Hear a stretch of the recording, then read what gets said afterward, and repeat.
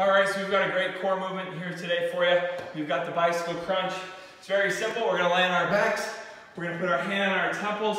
I don't like having the hands behind the neck because what you'll find doing is you start pulling on that neck.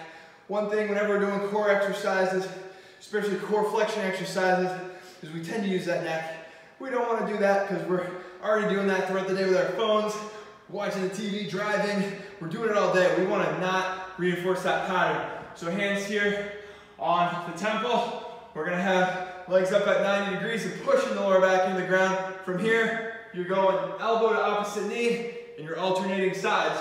So you can do these slow or you can do them fast, depending on however it's prescribed to you in the workout. If this bothers your upper back at all because you feel like your spine is digging into the ground, get a yoga mat. And that is how you do a bicycle crunch. Here's a few more reps for reference.